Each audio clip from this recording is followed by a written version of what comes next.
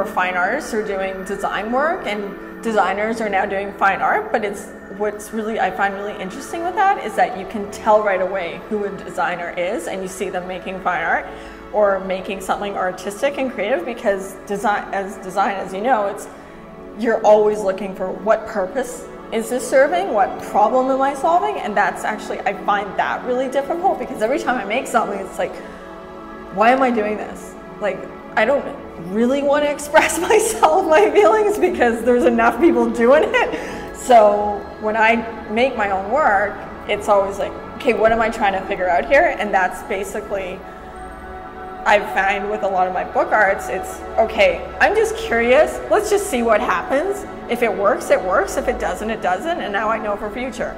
I actually had like that I learned in design, that it gives you that breathing space. You can step away from it, because once you put it out there, it's like, okay, fine, this is for the world to figure it out.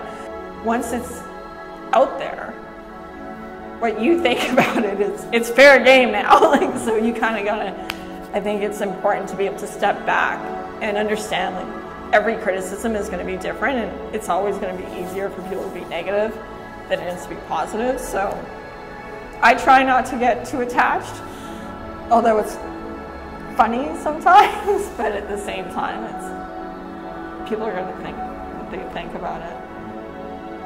I'm just curious to see if something's going to work. It's not about, okay, I need to design a logo, or in design practices, it's always about, like, yeah, what's the function? What is this? Who is this serving? Who's your target? With the work that I make, the books that I do, it's just all about curiosity. A lot of times I don't know if it's going to work, and those are the projects I'm more happier with in the end, even the ones that aren't successful, because I wasn't going to know that until I actually did it.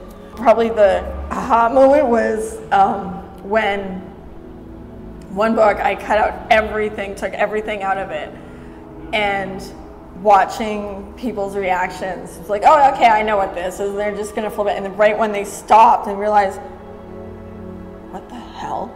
And then just watching them trying to figure out, okay, well, I know this is the table of contents. And then it just moved into looking at it and then feeling the texture in it. And then it moved into, oh, okay, I understand, sort of understand what you did here. And then watching people move to feeling the texture, looking at the light, and then just going through all of their senses of trying to figure out, okay, I know this little tiny little block of a letter, okay, that's a singular word, so it's either A or I. And then watching people still try and figure out how to read it. And so that was the moment that was like, okay, I'm onto something here. Because it's a book, it's familiar enough, and it's recognizable, and most people are not afraid of it. My name is Emma Lehto.